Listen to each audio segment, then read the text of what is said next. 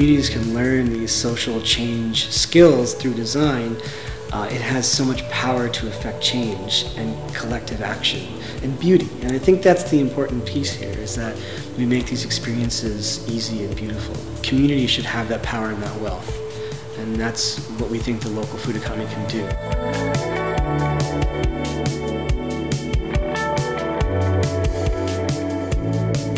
The design challenge for us was suddenly to integrate a very young startup brand into a very established nonprofit brand, and then also come up with a very approachable and easy way for the supporters of that nonprofit to learn about and use food circles and dining out.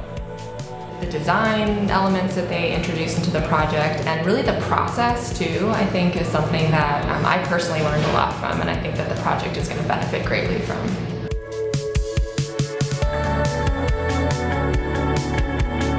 It's really great that we had an illustrator on our team and we could, help them see that there were different ways of communicating for people who might not speak the language you speak. With this idea of doing some work that feels like it actually has some real impact and real meaning, that's a really great thing to be a part of.